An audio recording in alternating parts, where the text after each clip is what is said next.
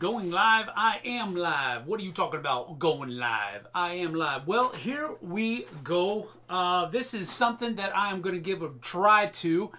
My former employer, Monster Fight Club. I am live. What are you talking about going live? I'm going to have to turn that off because, yeah. All right. Well, okay. What had happened was, thank you for joining me, certainly, first of all. What had happened was, it got to about 10 minutes before I was going to start the stream here, and audio just decided, I'm going to give your heart a run for its money and just stop working. No clue as to why, no idea why, but I restarted everything multiple times, and finally, the last time I restarted everything, it was like, okay, your heart rate's up high enough now. I think we'll start, and we'll let you calm down. So that's pretty much how that went.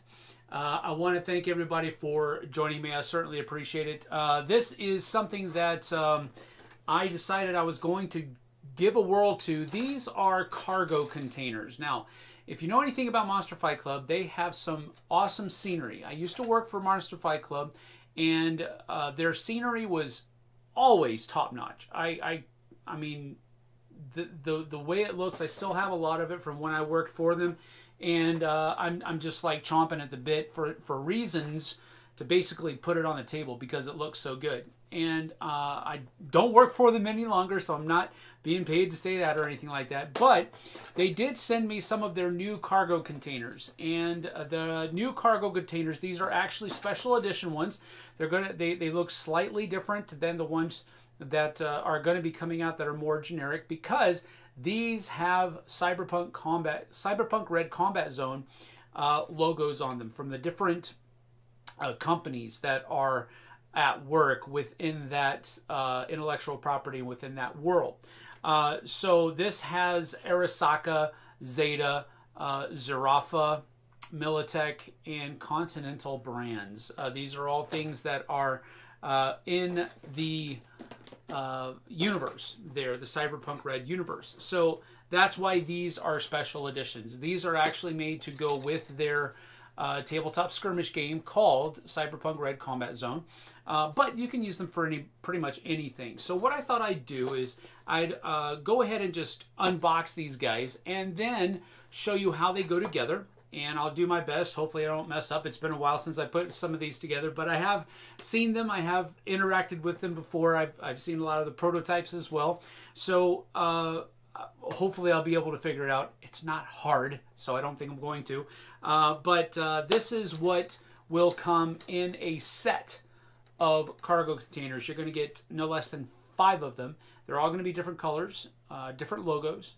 And that's what comes in this special edition. So we're going to go ahead and get to that first of all. And then I'm going to play around with them and see what I can do. I've got a couple of colors here, and I've got plenty of other colors over there if I need to go get them. But I'm just going to be dry brushing some metal and some maybe touching up, doing some rust on these to try to get them to grunge up a little bit. I've also got some dark tone that I'll go over there and grab here in just a few seconds, but just to make these look like they are used containers. You know, they're, as you'll be able to see, they're going to look pretty brand spanking new right out of the plastic. But Chad Stilson, eh?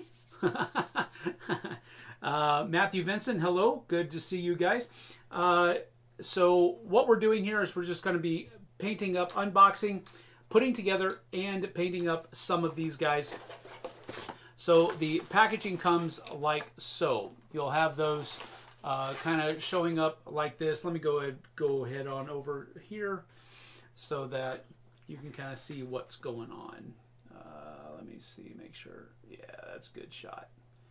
That's a good shot. All right, so basically you have, this is what they come in.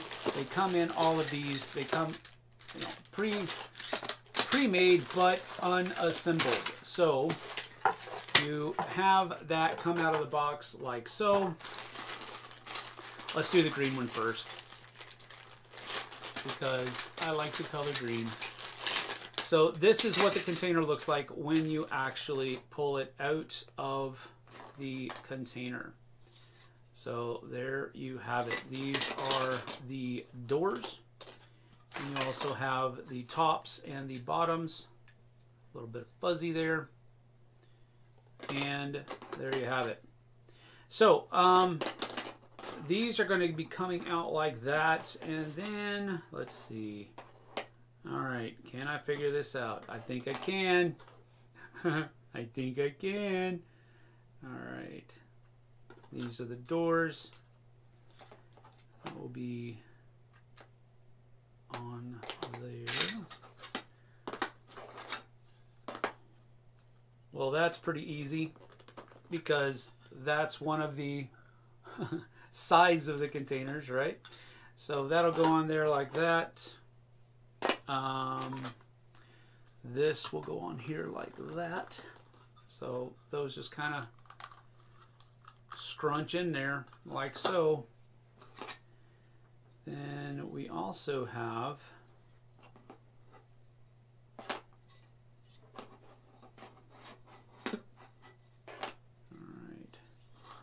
this guy.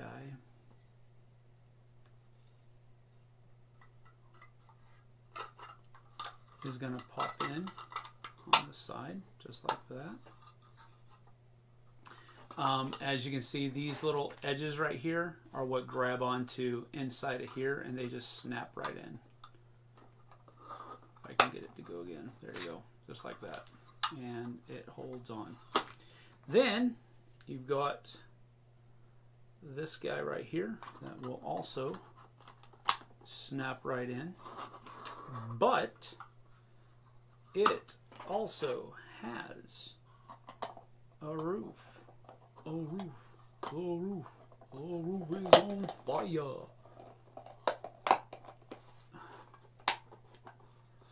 So that all pops in just like so. Then you have the doors that will pop in. You know what? Yep, just like that. And just like that. So that can close and actually be popped in there pretty well. So you can actually open and close this guy like that, leave it open. So there you have it. That's one put together and assembled. That might be the bottom. Let me see. Yeah, it is. Looks like those are supposed to be the bottom. So here we go. Take that off. Take that off. Take that off. You can actually leave that together, the door. And just turn these two guys around. And like that. So that's the top. Put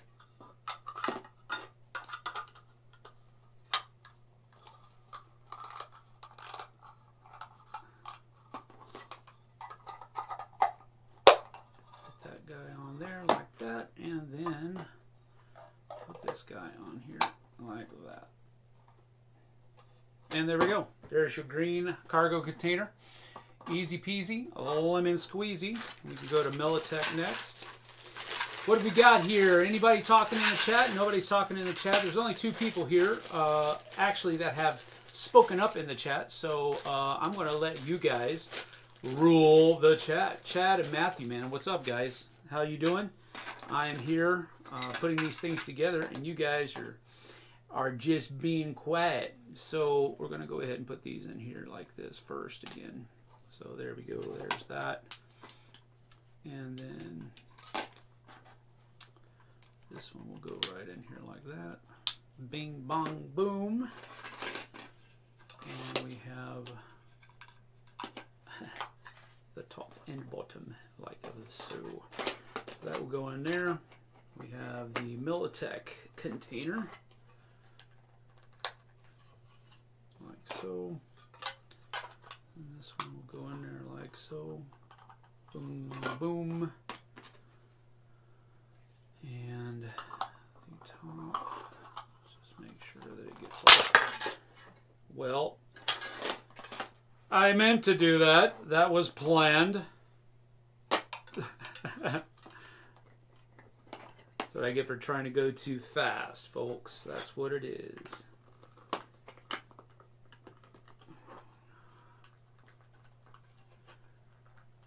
There we go. Gotta use some elbow grease. That's all. And we're good to go. There's that. This will come on top. Going like that. Going like that. A little bit of elbow grease. Then that guy pops right on here. And this guy pops right on here. There is Militech done with the container doors open. Boom, boom. One of the cool things about these is that Jessie Healy says she is here. Hello, Jessie Healy. That is my wife. These will actually click together so that you can form stacks of cargo containers like so. They will also kind of fit together like this as well. So that's a pretty cool thing about these. They're modular and they can go together in a lot of different configurations. I mean, you're talking about blocks, but at the same time, that is one of the cool things about them. And so now we have blue. The blue one is the Zerafa Technical Manufacturing. There you go. So we have those out here. Here's the bottom. And did I get it straight up? Yep, sure did. So these go on like that. And like that. The top will go on like so. Nice and snug, like a glove. That pops on the back there, and we'll go ahead and take this and put the doors on. Like so, and like so. Come on, you can do it. There we go. Like so and like so, and then that goes on just like that. Pops open, the door can swing open like so. And let's leave Arasaka for last. Nobody likes Arasaka. They're meanies. Alright, here we go. There's the top. The bottom. Continental Brands, a treat to eat. Aww. Goes right in there. And this goes right in here, like so. The top.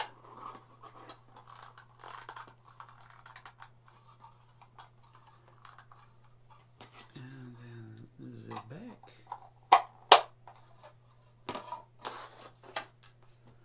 So again, this is just pretty much of the same. Not a whole lot else going on, except putting these bad boys together. I had an interesting day today. I was able to get another session of Tribes of the Wind in. Had a buddy come over that had his morning free, and they were able to do that. See how that just kind of fits together and doesn't wiggle off, generally speaking. All right, now here we go, the big dog, Arasaka. I like the graphic on the blue and it looks good. Yeah, Zerafa, that is a cool logo. I do like that a lot. That looks cool. I do not know how this is going to look after I get these painted. I think they're going to look fine. I think they're going to look good, because I'm just going to really kind of grunge them up a little bit. I'm not really going to do much of anything else as far as that's concerned. I don't want to get rid of any of the logo that is on the outside of the container. So there's that. I don't want to do a whole lot to this, but I do want to make them look a little less pristine, I guess is the best word to say. Want them to look like they've, you know, been used in the cities, grunged up, and I think a little dry brushing of some gunmetal along with some touches of rust here and there. I think that'll do the trick. But these are really sturdy products. They're not flimsy or chintzy or anything like that. You know, I kind of put it to the test here a few seconds ago with trying to smash it together, and nothing broke. Not even the little things that hold these things on. So these are good. All right, so there you have all of the different. I guess I'll put this one back here. Boom. All right, so there we go. There's all of the different things. Now, which one should we start with? Which one should we start with? I guess maybe we'll go with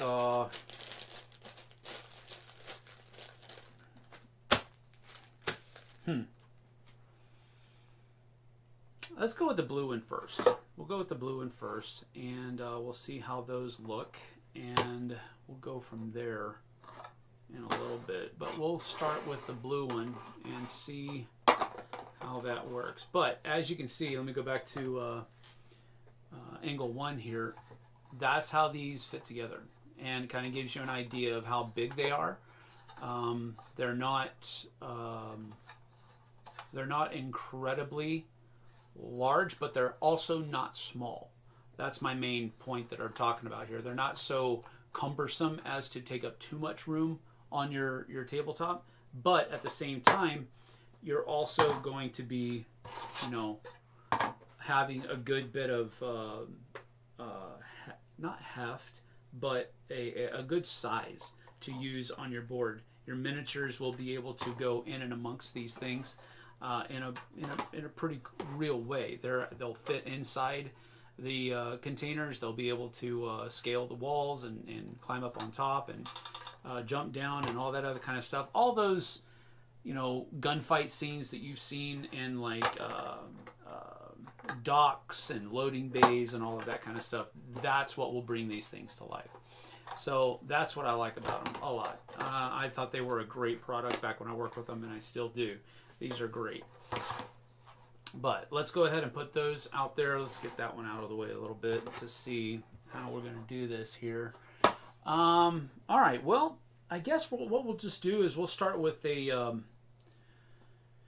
just some gunmetal.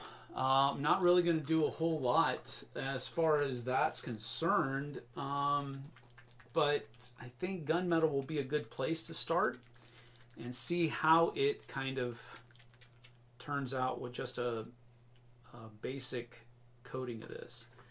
So I'll just have to see how it goes. I'm going to put a lot out here because I'm probably going to be doing multiple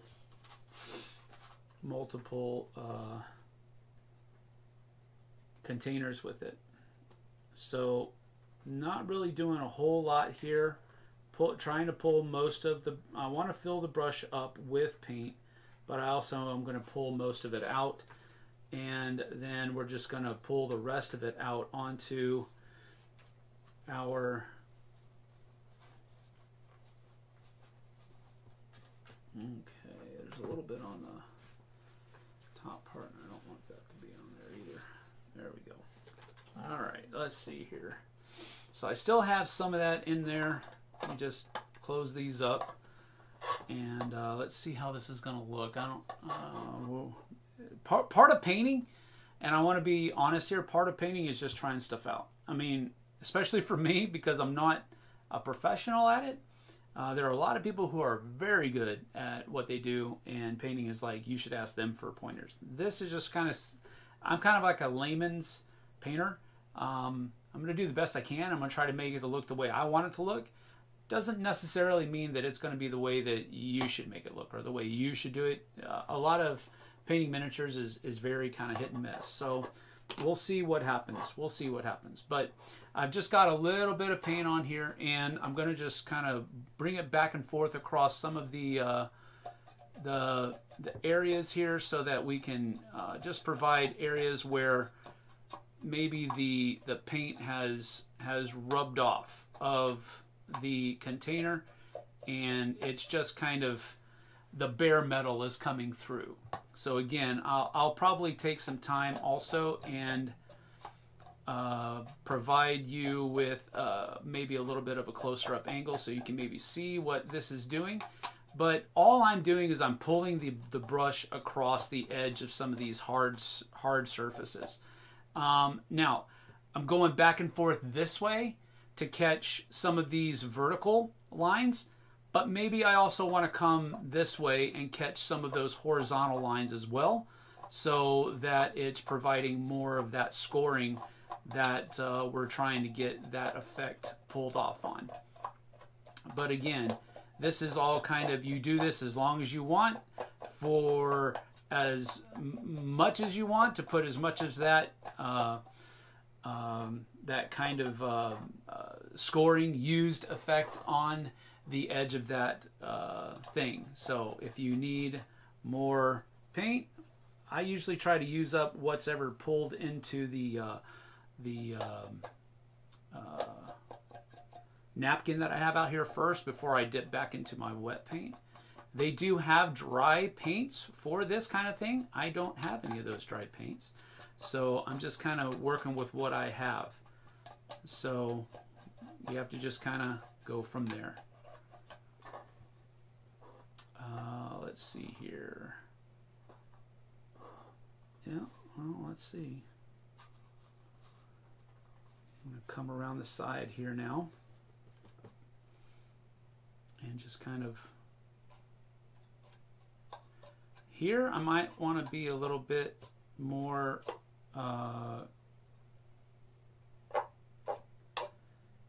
you know, I don't want the entire thing. You know, it's still going to have some wear and tear, but at the same time, maybe it isn't as pronounced in some places as it is in others. So we just want to kind of play with it a little bit and go from there. And the cool thing about this is that if you pull over and you get some of this gunmetal on the actual logo, well then, you know, that works out, because the logo isn't going to be pristine, but at the same time, we don't want to cover up that logo either. So all I'm really doing here is providing a little bit of character to an otherwise brand new product, so that it looks like it's been, you know, shipped in and carried around and all that other kind of stuff. So let me see. I don't know if you guys can see the difference here. So here's one side that I've kind of dry brushed. Maybe less glare. And then here's the other side. Does that help? Maybe not.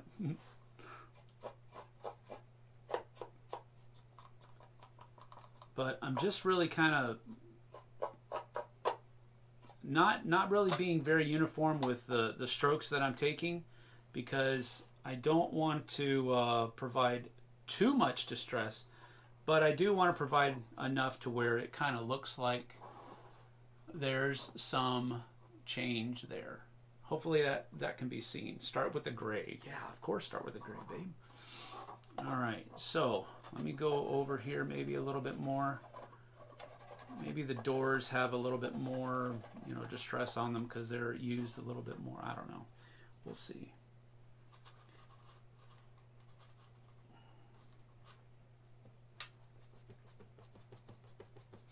All right.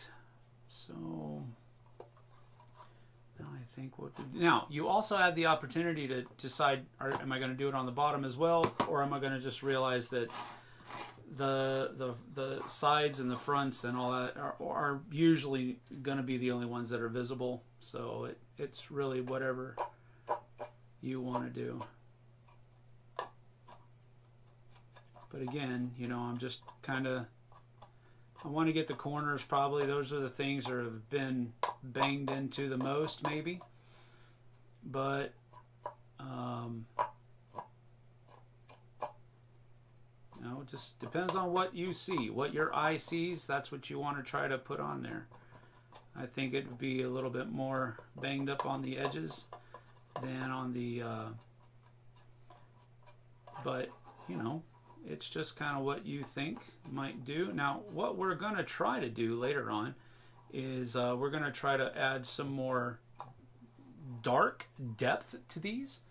So maybe it's going to be a little bit darker than you would want yours to be, and you can make that choice. But I usually just try to stay as perpendicular to the different angles that are on the container as I can. So again, this is just providing the base effect as well. So hopefully we'll be able to get a little bit more of the shading and all that kind of stuff in there a little bit later. All right, I need to get more paint in there. There we go.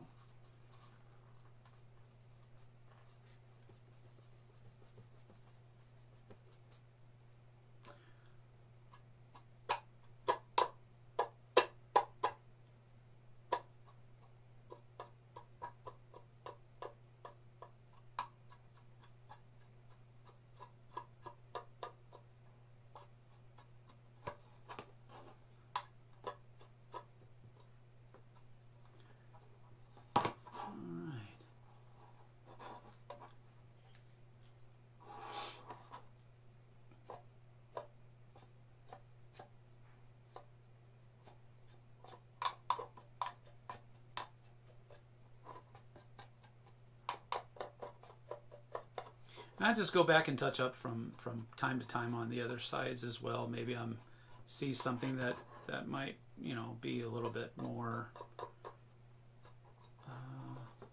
grungy than the other time. So it's really just whatever you want to do. I know I'm not talking very much. Hey, Kabuki's here. You should graffiti tag one. I'm not very good at graffiti tagging, Jesse. You know this. I like the graphic on the blue. Yeah, you already started. Yeah, we already said all that. So now, so what I'm going to be doing is I'm not going to be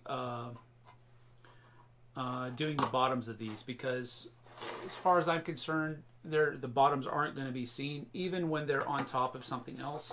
Let me give you an idea of how these might look. So here's one. Again, the difference is probably not as visible. Let me see if I can get a little bit closer. See if we can get that to show up a little bit. What we got? Okay, let's do that. And then see if we can do a little focus.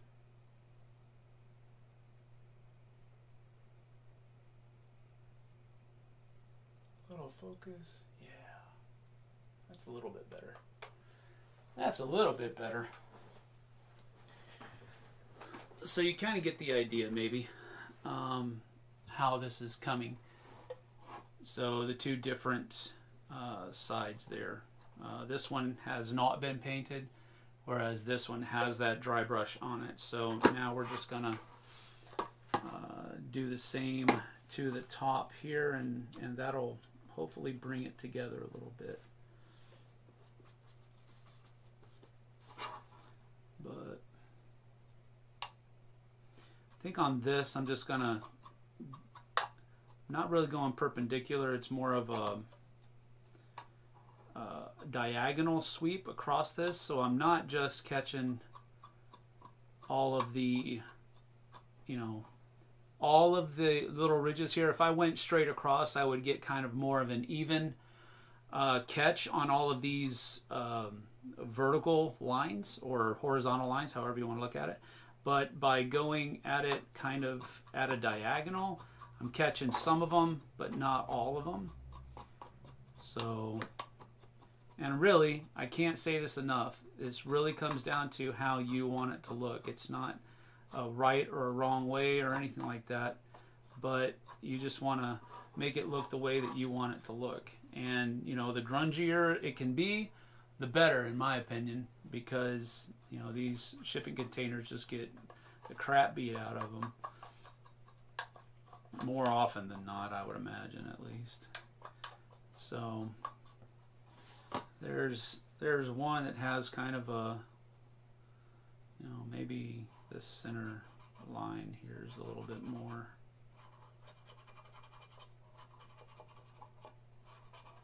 I don't know. Just kind of like that. Not a huge difference just yet, but again, this is just step one in the process. So I think what I'll probably do is just give you guys the ideas that I'm using with these, and I'll try to do a couple of them, but then come back in another video and just kind of show you the finished product with some miniatures and that kind of thing, and go from there. But kind of think you get the idea. Maybe I should. Oh, that's an idea. I will put together the other blue one, and maybe you'll be able to see the difference. Did I ever play with? I see it on the blue one. Looks good. All right, cool. Don't bother with the bottom. That's right. I'm not gonna. Did you ever play with paint model trains? The answer to that question is no, ma'am. I mean, I always saw them and I was always intrigued by them, but I never really got into them. It was a pretty expensive hobby back in the day, and it was not as expensive back in the day as it is now. But so to answer your question, I did not fully get into it, nor have I ever got into it as an adult. But I will say this. It has always amazed me to see the little dioramas and all that kind of stuff, and how they look and how they interact with each other, and the ingenuity that people have to just make them more and more interactive. It's always been one of those things that's just really made me, you know, stop and look at it and just really understand. So here's the two together. All right. So you get the idea how this one looks more distressed than this one does. This one looks like it just came off of the production line. This one looks like it's been in use for a couple of years at least. So you get the idea. Matthew Rose is here. Hello, hello, good to see you.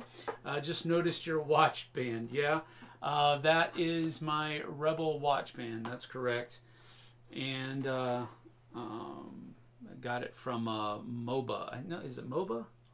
Something like that. MOBA, you know, the one that has a fox symbol on it. Anyway, they're pretty nice. So you get the idea, right? We're not looking for a huge change. We're just looking to make it look used. All right, so let's go ahead and try it. You know, the blue was a little bit of a dark color, so let's try it on, let's say let's try it on a really dark color, so that maybe that silver will just pop a little bit more here on the Arasaka one. But maybe, I don't know, we'll see. All right, I'm not going to do a whole lot of these, just a few of them, so that you kind of get the idea of what we're doing, and then we'll move on to the next step in the process. So we'll start here with the door, as we did last time. And again, this is, you want it to be kind of light. You don't want it to be too much. And you don't want it to be all over. You're not painting the entire face of the door. You're just wanting to touch the highest recesses and leave those other recesses there. Highest recesses. That doesn't even make sense. You want to touch the highest surfaces and leave the recesses there, so that there's some differentiation. There's some depth to the model now. So maybe that helps a little bit. Maybe you can see that a little bit. It makes the light kind of pop off of it a little bit more too. So you get the idea, right? So that's all we're really doing. We're not doing a whole lot more than that. I'm doing a little bit more on the doors because I figure those are going to be the ones, the parts of the model that's used a little bit more. Now, doing this on a black is going to give the whole thing kind of a gunmetal look, and that's kind of cool. I like that, but at the same time, maybe it's not what we really want. We're just trying to provide places where the paint, the black paint, has been rubbed off. So here I'm going to take kind of a, you know, kind of just change the stroke direction a few times here and there so that you're not striking the model at the same angle all the time, just so that you provide some differentiation in how the wear on the side of the container could have happened. So, you know, I did some strokes like this, I did some like this, I did some that were straight. It's really whatever you want to do, but I tend to focus on more of the edges, and then wherever the brush takes the paint in between that, that's up to you and up to your hand and all that kind of stuff. Maybe there's a little bit of extra right in here because, I don't know, whatever. But just kind of make it grungy a little bit, you see, where it's... And the cool thing about having a logo that's printed on there is that the gunmetal that you're putting on will go over top of that, so it's actually providing like almost like a natural weathering to it, and that's what I really like about this idea that I had. So, but again, maybe you want it to look different, so we'll see. But there's that.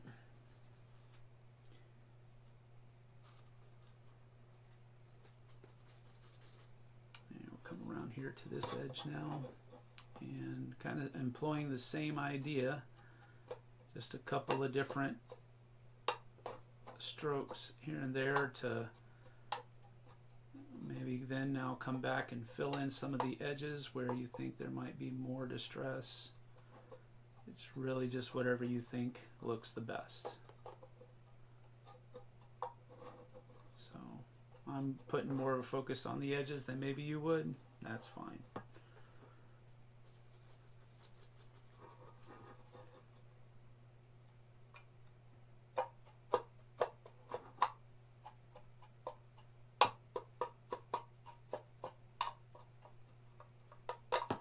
Wow, there were some wild strokes in there. I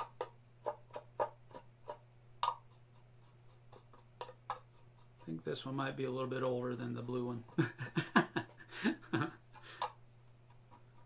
But, you know, it is what it is. The cool thing about this is that the product is so decently made that it really kind of makes it easy.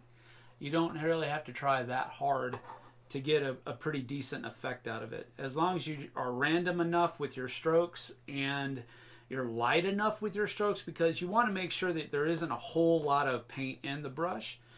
But if you're light enough with your strokes and you're making sure that you don't have a whole lot of paint in there, you can kind of work at it to where you want more paint here and a little bit more here and less over here, just by staying away from those less places and providing a little bit more oomph with your brush on those other spaces that you want more wear to happen. So that kind of gives you the idea there. And then here on the top, we're going to do the same thing that we've done and kind of take a couple of different directions at it, just so that we don't hit all of those spots. But it does provide some differentiation there. So again, maybe a little bit more focus on the edges, like I'm trying to do, because you know those forklift operators aren't always in the best of conditions. So kind of get the idea, right? So now let's go ahead and take and just show you the difference. So we'll put another one in. everything wasn't shiny new. Speaking of Star Wars, that is one of the things that always helped sell the world. It looked lived in, and stuff looked used and worn. That is absolutely correct, Kabuki. Kabuki, I believe that you and I would get along and agree with a great many things, because you say a lot of stuff that's correct. Even the stuff that's opinionated is correct. You also have a whole lot of factual information that I can't refute, so I would have to agree with you on that stuff. But even your opinions, a lot of your opinions are spot on. In my book, at least. That's one of the things that I think drew me to Star Wars so much, was the fact that, you know, it wasn't that pristine look that everybody always wanted science fiction movies to have. Just didn't buy it. Alright, there we go. And there we go there. Alright, so as you can see, one is distressed, one is not. Not a huge difference, but hopefully the difference is there. Hopefully you can see it, and I think you can. But that is that. So, okay. I think what we're going to have to do here. All right, here's a little bit of a spoiler, and I'm going to go back to angle 1 here for a second. I'd say it's a huge difference. All right, well, cool. I like the difference. I'll put it that way. Just looking at it here, this looks like it would be something that would be in the Cyberpunk universe. This, however, does not, unless it just comes right off of the assembly line. You know, these two things, there is enough of a difference there to where this is now more thematic than this is. So this is good. Not saying that at all, but this is more thematic. This looks like it fits within the universe that you're trying to build up. I should probably get some of my terrain, some of my yeah, I think I'm going to, but we'll do that in just a minute. So you kind of get the idea, right? This isn't difficult. This isn't rocket science, but it is something that you can do easily with one brush, one little thing of of silver paint, and now you have what looks like a metal shipping container, not a plastic shipping container. That's what we're shooting for, right? So what we're going to do here is we're going to take the blue one now, and we're going to go over, we've kind of provided the basis for how we want this to look. Now we're going to take some darker shade, and we're going to add some more darkness to this. So let me just let you look at these for a second while I go get that. And I'll be right back. So I'm going to get some strong tone, which is basically a wash. And the strong tone is basically going to give us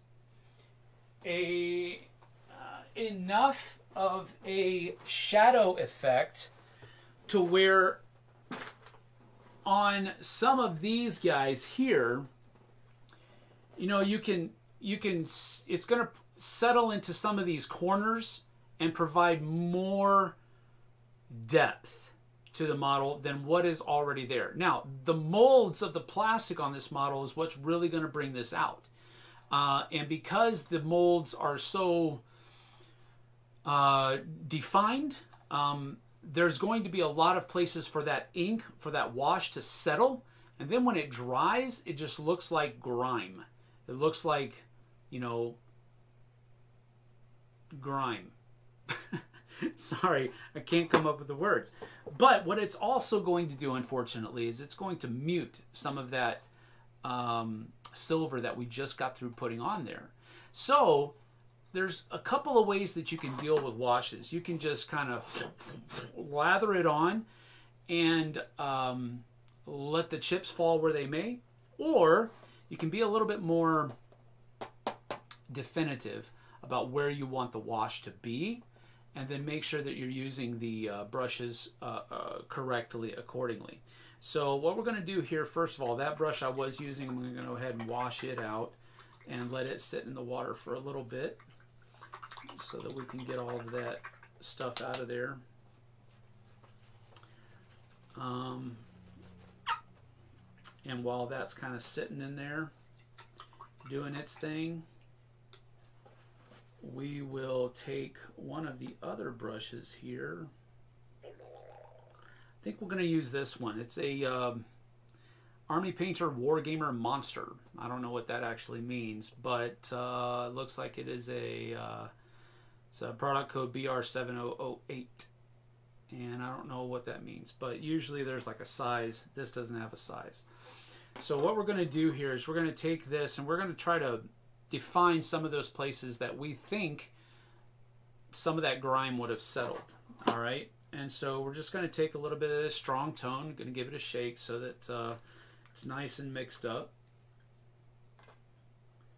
And I'm going to be a little bit liberal with it, putting it into the dish here so that I have enough to work with.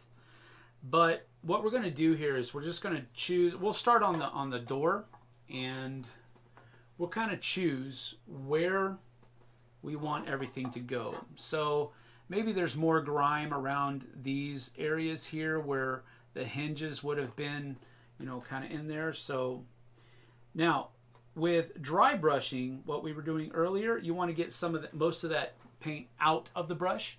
With this, you don't. You just want it in there, and then you're going to work with what you have in the brush. So here, maybe there's some spots up here. So we put some darker places up in there, like so.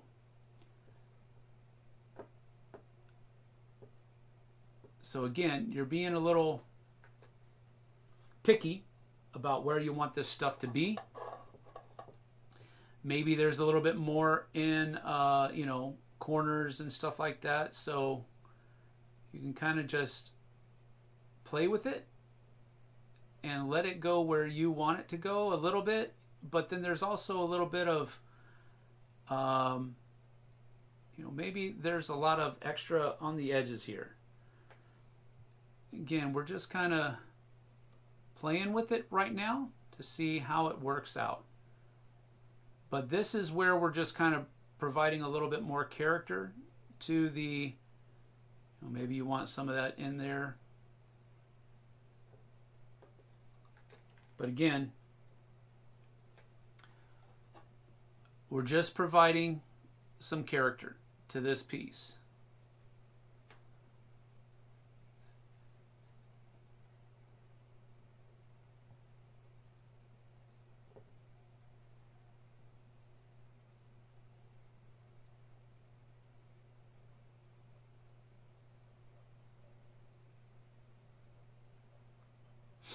So we're not really doing a whole lot, but we're adding a little bit of dirt and grime is basically what this wash is going to be doing. All right. So not a whole lot of real detail work that's going on here. It's just you pick where you want it to be and where you don't want it to be, and you go from there. So not a whole lot going on there. Just some dirt and grime, as you can see. All right, now on the sides, maybe this has been some spots where there's been some pretty significant grime down here on the bottoms. So maybe down here on the bottom of it, there's a little bit more grime and stuff. It's been sitting in something somewhere or what have you. You know, maybe you be a little bit more liberal around the edges. And again, you got to do this the way you want it to look. Don't necessarily worry about anything else. All right, so maybe we turn it upside down like this and we do the same thing on this side, just to provide that kind of that kind of edged effect where dirt and grime's going to settle in the edges of this, you know, and maybe you kind of spread it out a little bit here and there. But again, what we're trying to do is just provide this little thing with some character. That's all.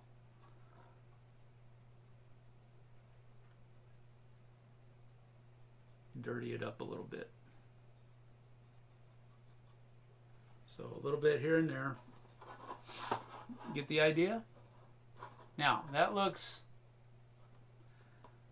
pretty weird. So what I'm going to do here is I'm going to not put any more in, and I'm just going to take and pull some of that stuff down so that we get some of that distress to fall into, so that it you know, you still have it in the actual corners, but you're pulling some of it off of those flat surfaces, so that it's not as defined of a, you know, a square. It looked like it was a square there for a little bit, and I didn't really like that. And I'm still kind of, I might have screwed that up, but we'll see. We'll see. But now we can just pull down part of that so that some of that distress goes down into the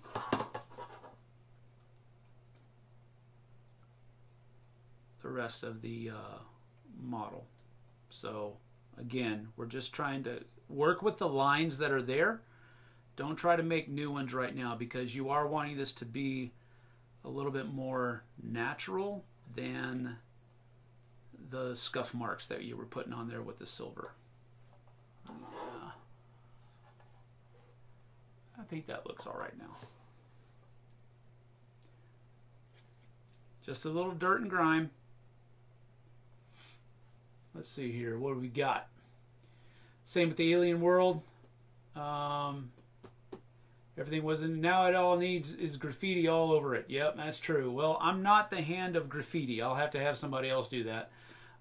Same with the alien world. Looks lived in. Yep, I'd say it's a huge difference. Cool. Thank you. Looks cool for sure. Yeah, when I think of Cyberpunk, I think more towards Blade Runner. Yes, that's absolutely true. We got a full black screen. Oh no. All right, let's see what happened here. Let's go back to this. There we go.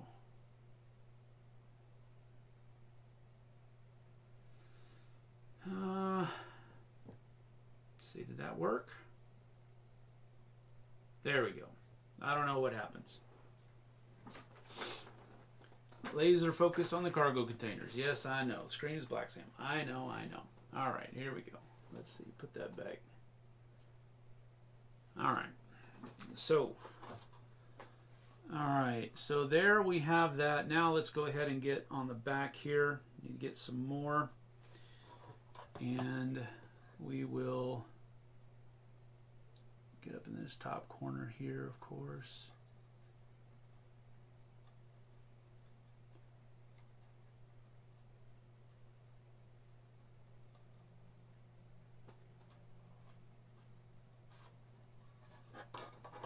And in these corners as well.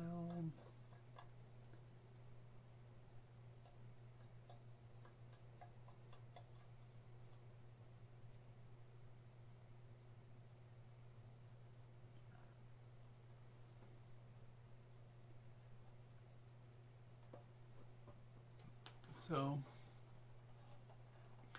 kind of see, just, oh, not that, that's the wrong side. Just carrying that look there. Carrying that look there over to the back side as well. So we're trying to keep it looking as uniform as possible, but, you know, you'll have to maybe look for it a little bit. And if you want a little bit more dirt and grime on some of this logo or what have you, feel free. Feel free.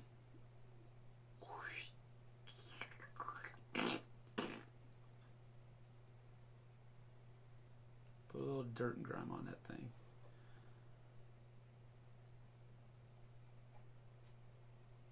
Yeah, looks pretty dirty.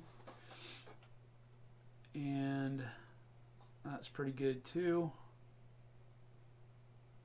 And again, if you want more grime, by all means, You can put as much grime in there as you want. But first pass, I usually try to take a little bit of a easier hand with it and kind of just go from there. You know, you can always come back and add more, but it's harder to take away what's been laid down already. So, but I do go kind of heavy on the edges here, and then, you know, pull down as you go. And when you pull into those corners, it's better to kind of let the brush leave those pools behind, because that's what really kind of looks like those pockets of dirt and grime and nastiness. So now I'm just going to, again, pull down some of that stuff that I put in there so it doesn't look like just a line of dirt. Kind of blends in a little bit. And then same thing on the other side. Just pulling it down. Follow the lines that are of the container that are already there. And that should do pretty good. If you want to make that, again, just like the other logo on the other side, make that look a little grimier, then by all means do so.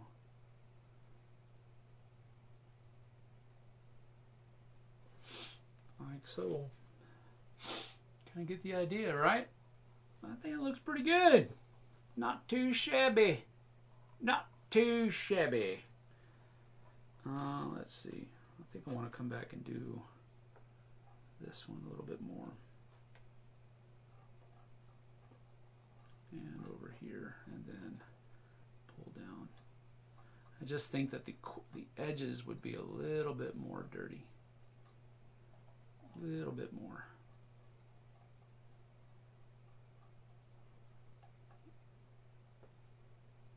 Yeah, there we go. Alrighty.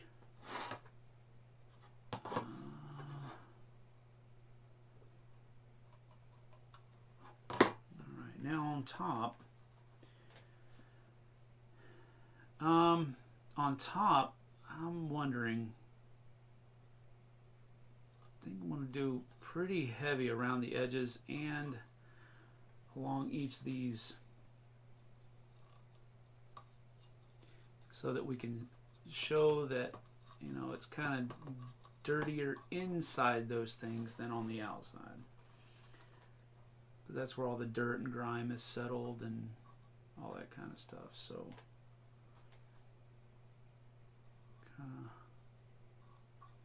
we can move it around it. And one of the cool things about washes is that they can still be moved. They take a while to dry, and they can still be moved around, even after they've been applied. But I'm also going to add a little bit more around here on these edges so that they are sufficiently grimed up, in my opinion.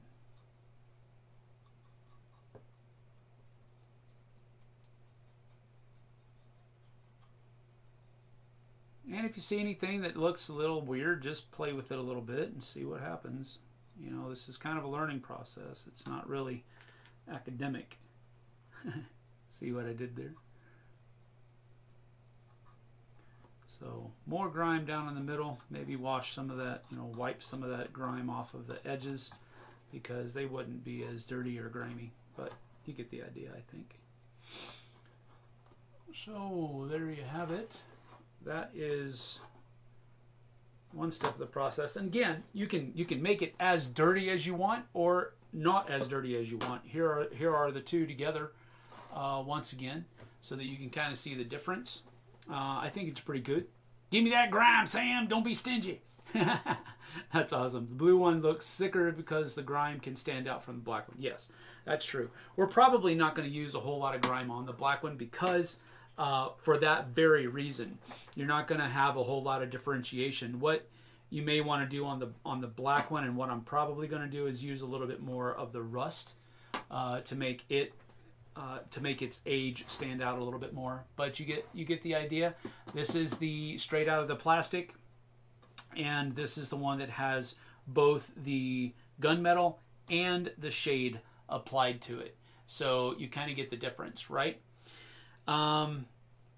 What you could do at this point, and what I think I will do, just to kind of show what I'm talking about, is that you can now go back to this one, maybe with a smaller brush. Yeah, let me do that. And just kind of touch some of the parts that you think might have more shine to it than something else.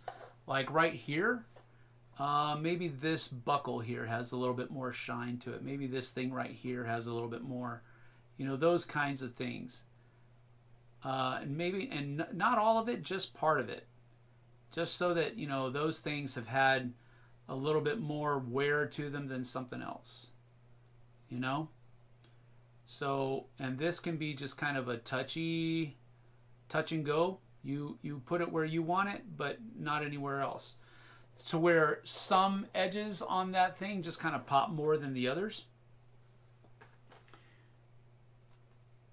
And if we use, you know, a smaller brush, then we can maybe be a little bit more refined as to what edges get those highlights and whatnot. So, you know, maybe a couple of them do up here and over here and, you know, that kind of stuff. Not a whole lot needs to be happening here. You're just really providing highlights more than anything. A little bit more scuffs here and there. But it doesn't have to be a whole lot. Just a little bit here and there, and it provides it with a lot of character. So there's a little bit of a difference over here on the side. You know, what I would probably do is just try to stick to some of these edges and just, you know, pull down around them so that there's more distress on some of those edges than on others. Maybe do a couple of them down here too, because some of that paint has, and that logo has actually worn off because of all those years of use and all that kind of stuff. So it's really just kind of up to you what you want to do. But I would stay with the natural flow of the lines rather than try to make anything, you know, reinvent the wheel or anything like that. So you kind of get the idea, right? Over here, we'll come back and do the same thing. But maybe here we want to, you know, we have a corner over here that's really kind of beaten up, and just a couple things here and there, not a whole lot.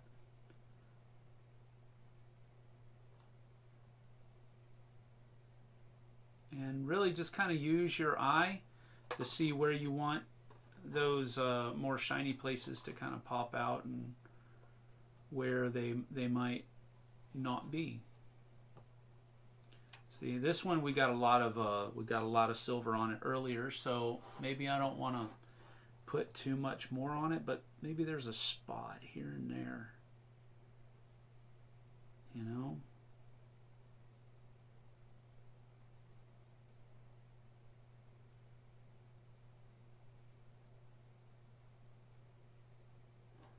You know, just a little bit here and there. Maybe on the corners down here, a little bit more. But this is kind of brightening back up some of those spots that maybe you made. Maybe you think you made it a little bit too dark. Maybe you think it's going to be a little shinier. You know, it's whatever you want to do, really. And now, you know, just maybe a little bit here, a little bit there. Bit here.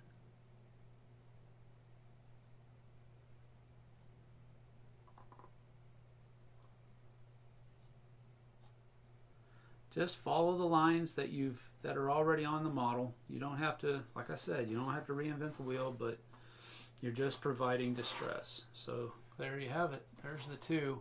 I would call this one pretty much done for my tastes and for what I like. Maybe I would go back and add some rust to it here and there, but this kind of thing is, I would call it done, because I'm also one of those kinds of people that if I can sit back and look at it at arm's length and it looks cool, I'm good. I don't have to like hold it up to my face and try to get all up in it and all that other kind of stuff. Let's see here. Seriously, it would be awesome to put graffiti on it. Yes, I know, Matthew. I am simply not, and I mean not, good at doing graffiti type stuff. So maybe I'll play with it, but I'm definitely not going to try it right now, because I would really have to put some thought and some research into doing it, and where I would put it and all of that other kind of stuff. Maybe Sam was here, yeah, or Kilroy was here, or something like that. That's what I would probably do, something like that. But you get the idea, right? So this is this is how it came out of the box, and this is how we've made it to look. Now that it is, you know, sufficiently grimed up and has a little bit of more character to it, so that it looks like it's been used. So you have the idea that what's going on here. Now what we're going to do here is we're going to try to, thank you Kabuki, I appreciate that. Now we're going to see about putting some rust color on this one. So this is the Arasaka one that we've already put the distressing gray, gunmetal gray to, or gunmetal silver to it, and this is how it came out of the box. So that's what we are at right now. And so now we're going to see about possibly putting some rust on this and seeing how it works. This is the first time I have ever tried applying a rust look to anything. So this is going to be a learning process. First we got to give this a shake though, that's for sure. Kilroy Batty was here. Got a thumbs up from Matthew. Thank you very much. I'm going to let that sit for a little bit. I got to get some protein. I apologize. But it's coming open. It's coming open. But these are awesome, by the way. Core Power High Protein Milkshakes. Basically, these things, if you have to get protein in and you don't want to, you know, have to be eating all the time, these basically taste like Frosties. Oh. Which is a good thing. So that is that. All right. Bum, bum, bum, bum, bum, bum, bum, bum. And I don't know. See, this is a Army Painter War Paints effect, and I'm not really used to using effects a lot. So I'm usually just, you know, paint it the color that I want it to be, throw some shade on it, and you're good to go. Now, I have used their speed paints before, and those are amazing to use. Those are really fun. I'm looking forward to getting back to using those things. But let's see. I have no idea how this is going to go. All right. We're about to find out, folks. Now, what I think I will do is I think I will, on this one, do the same thing and kind of brighten up some of those places that we were that are kind of dark, you know, provide some parts where the, you know, the metal might be shinier here and there. I am going to do that because I think I'll use those spots or at least some of those spots, as the spots that have some of that rust on it. So maybe it stands out a little bit more. But all I'm really doing here is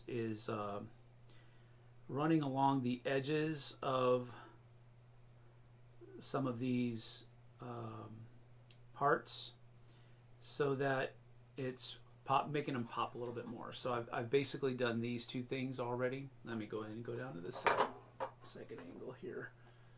That will be easier.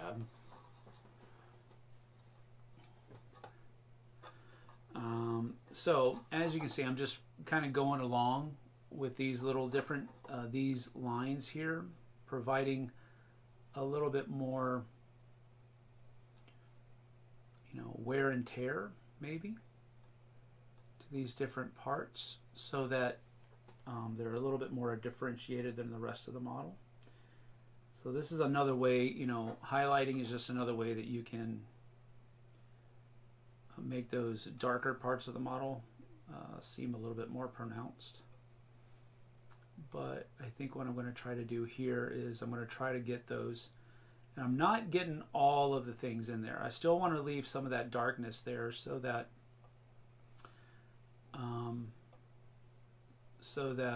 there is that depth there. But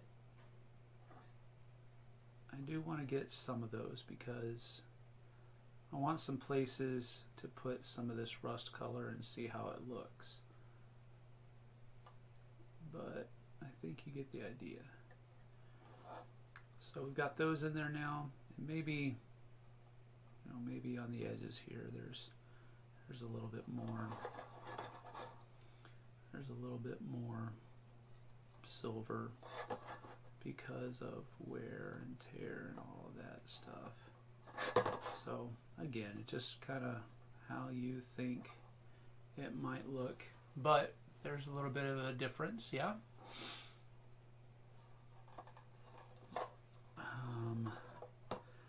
And down here, let's see here. I think for this, I think I'm going to stick more to the edges.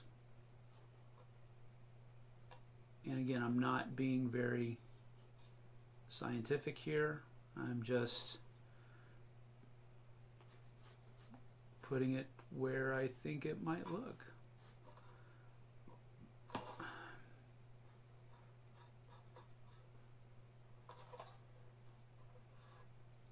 And if something, you know, if the paint's still wet, wipe it off. You are the master. All right. And here, let's see. I don't know how to hold it. Well, there we go. We got a lot on the bottom here. It doesn't really matter that it's on the bottom, but I don't want it to be sloppy either. Okay, here. That one already has a good bit on it, so I think we'll use that mostly the way that is. That's pretty good. And over here, maybe. Ooh. See how I just kind of wiped that with my finger and it smoothed it out a little bit? You know, that's something you can use.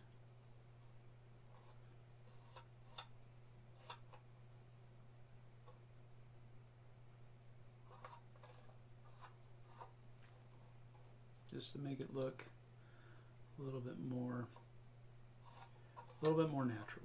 That's all. And up here up top, maybe a couple of these have a little bit more on different areas.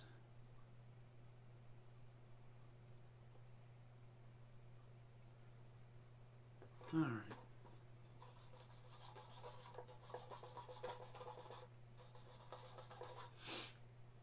Not bad. I think that's pretty much done. Yeah, that's pretty much done. All right, so now to use, can you feel that I've been stalling? Let's see here. Is there a soap you wash up with that is best for getting paint off your hands, or is any soap fine? I've usually found that with most of these, they are, with most of these paints, they're water-based. So a lot of those paints will get out. you know, they'll thin up really well in water. Almost any soap. Dawn, I think, is pretty good with it, but I've never run into a soap that does a better job than others. I've just not paid attention. But I've also never really, you know, as soon as I'm done painting, I go wash my hands, and usually by that time I can usually get most of it off if I do a little bit of scrubbing. But I've never really used any kind of paint that stayed more than others. Now, some of the primers that are enamel, and those, yeah, you can. It'll take some time to get that off. But the model paints are usually more water based than anything else, and they come right off with just a little bit of scrubbing. All right, going to go back down here to the top. I guess non-painters could just go outside and rub some dirt on it. That is true. All right, let's see what I can do with this rust. I have no idea how this is going to look, people. This does not look like it's going to look like rust. But, who am I? Yeah, this doesn't look like rust at all. Well, I guess maybe, but oh my goodness.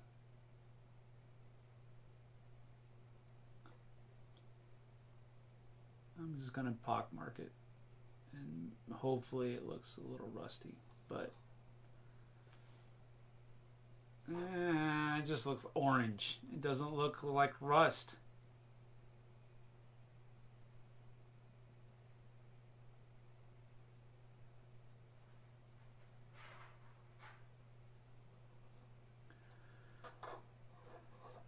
I mean, maybe, I don't know. I don't know, people. I'm just kind of playing with this. I don't like it. I don't like it at all. But, you know, maybe this is like a rust-riddled thing, I'll tell you that much. I don't like it. I don't know. What do you guys think? I don't like it. Can you tell? I don't know if you can tell. Turn this back on.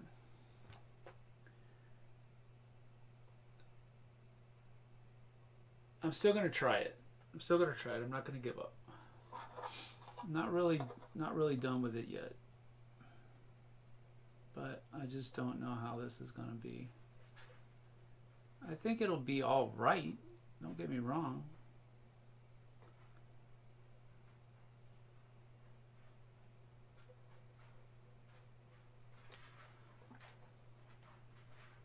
See, would be hard to see on camera. Yeah, me too. It's hard to see. It's hard to see in person. And I don't want to make it to where it's easy to see on camera because that might be too much. But we'll see. We'll try it.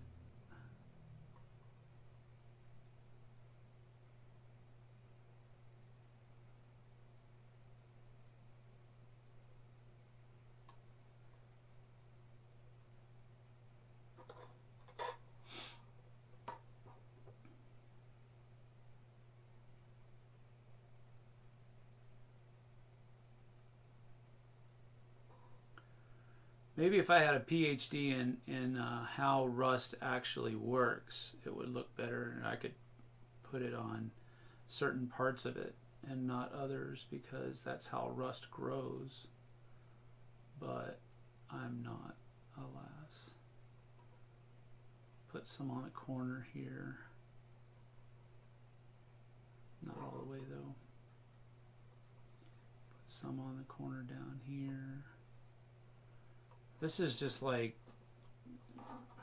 I don't know. What do you think? Can you see it? I don't know if you can see it well. How does that look?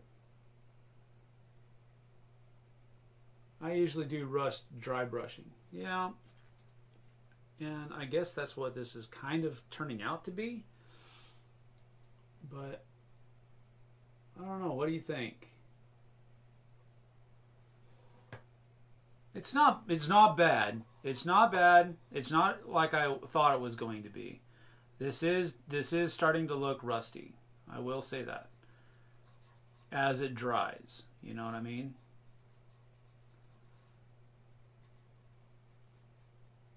So that's maybe not too bad. It looks fine. Yeah. I think so. But let's continue over to the side here. So I think this is going to be pretty much a pretty, like, you know, you just touch here and there and give it that idea of having, you know, a little bit more rust on the corners and whatnot, and maybe it's grown a little bit more down the side, but then not all of it.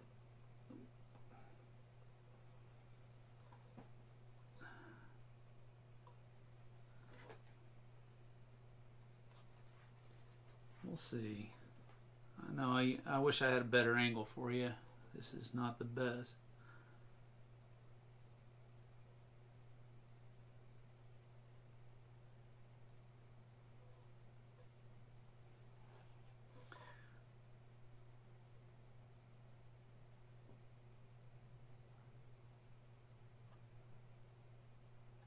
You know, parts of the model that might be a little bit more grayish or what have you, then, you know, we'll put a little bit more on there. But where the silver kind of popped through,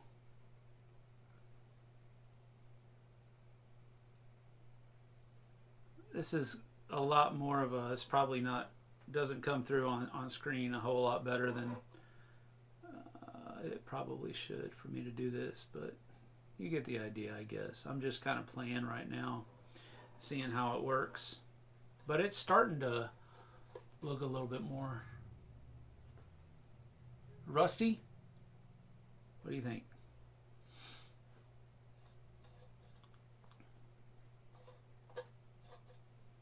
I think that's all right, actually. I think I'll leave that side alone and come out here with this one now. And again, we're just kind of touching some of those corners really more than anything, to where that would kind of, that rust would maybe be prevalent. I don't know.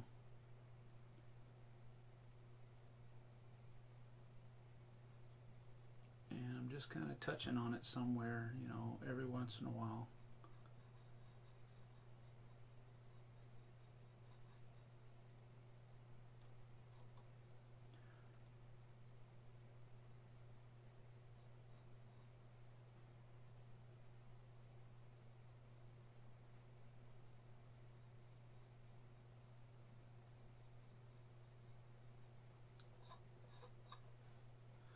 Yeah, that's not bad.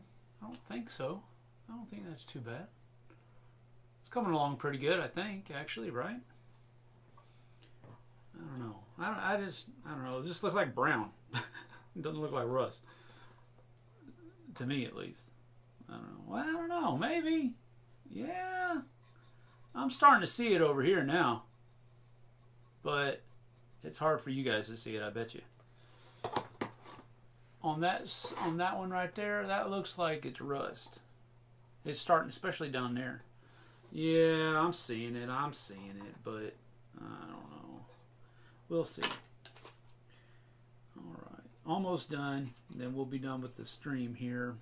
But I just want to get a little bit more of this stuff on there so that it works out right.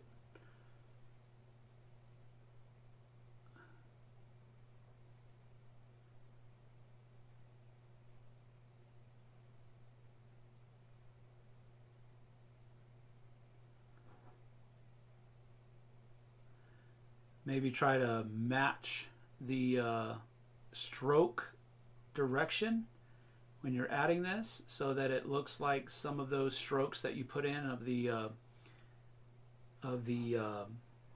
silver earlier is just where that kind of came through.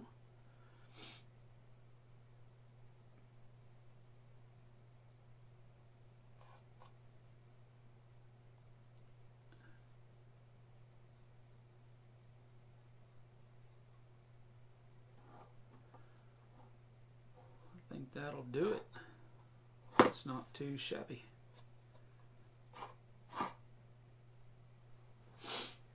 Might be a little bit too much rust, but let's just put a little bit, a couple of things here. And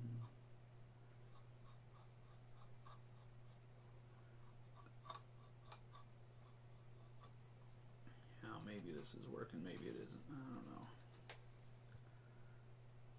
I don't think it's that bad.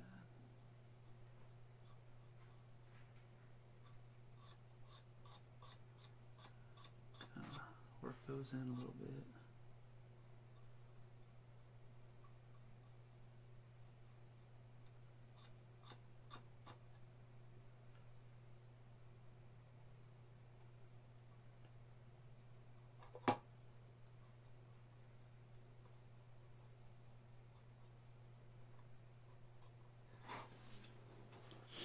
I think she's about done. That one's about done. So, yeah, it's not too bad. Screen is flashing back every once in a while. Sam, you might want to go back and watch towards the end. Yeah, I will. You can easily tell that the rust is what you were going for. Cool. All right. Super duper. Well, here's the difference between the two. Here's the right out of the box plastic, and this is after a coat of gunmetal, and then we also put some, well, we just did a couple of coats of gunmetal, and then we also put on there some rust. So those are the two things we did there.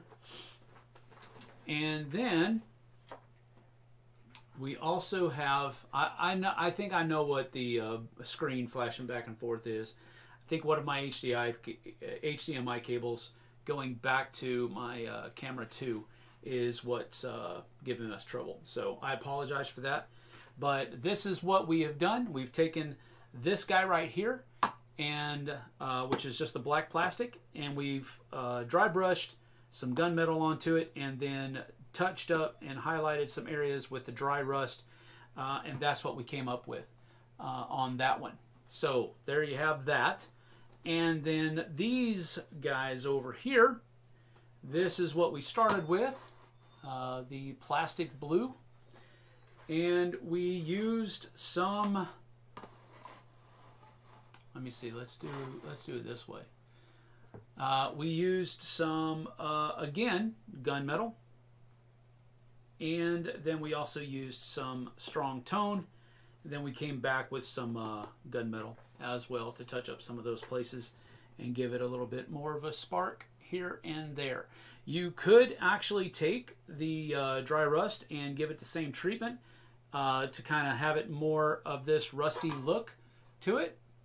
But those are the two containers that we have done today.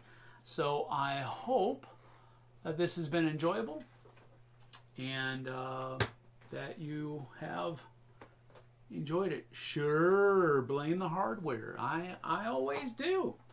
This is what one should do. You always blame the hardware. It's never my fault. I'm perfect. Nope, not even close. But I was noticing a couple days ago that it did the same thing. It just gave me a black screen. And it was while I was setting up. Played around with the wire a little bit.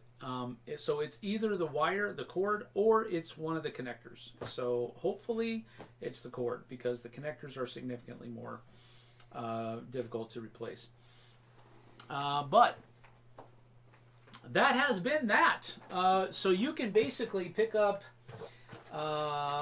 these special editions. I think you can pick them up right now on their website. You can, I believe I put the website link down in the description of the video. So you can follow that and go check out all of the rest of the stuff that they have. They have some great stuff. Monster Fight Club is a great company, and they have great products, especially with their new Cyberpunk Red Combat Zone game that has come out. And they are also coming out with a Borderlands, Mr. Torg's Arena of Badassery game that is super fun as well. But their scenery is amazing scenery. So this is the special edition cargo containers that go with Cyberpunk Red Combat Zone. Thanks for joining me. I certainly appreciate your time. And we'll see you guys and gals on the flip side. Take care. Matthew, thank you. Fun stream. Thanks, Sam. Have a great day. Bye, everyone. Bye, everybody. Bart is here. Thanks, Sam. Makes me want to paint. Good. I hope so, because that's part of the reason why I like showing painting, because a lot of people think that painting is super difficult to do, and I know that it's not for everybody. But the effect that you can have with just a little bit of time and a little bit of practice, a little bit of patience, it's worth it. So, thanks for joining us. We'll see you guys and gals on the flip side. Take care.